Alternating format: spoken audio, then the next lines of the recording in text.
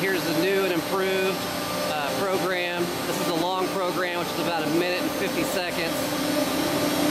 We've increased the speed up to 22 RPMs, so you get a full 3 Gs, which is about 3/4 of a G more than you got on the other program. So it's quite a bit more intense.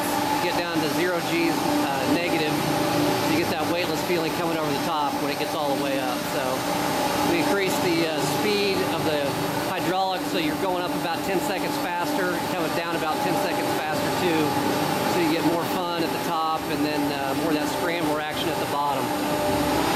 It's got a full LED light package on it from Denny's Electronics, back wall sweep, sign, 2 signs in front. It's got a dog house for the operator. It's got 6 high-powered LED floodlights for loading and unloading. It's got a strobe that just went off, 2 high-powered strobe lights. It'll be easier to see at night. So we added some thrill to it. Still pulls up on one trailer, 24 seats, about a 4-hour setup, 4 guys. We changed the ending here a little bit so it comes down.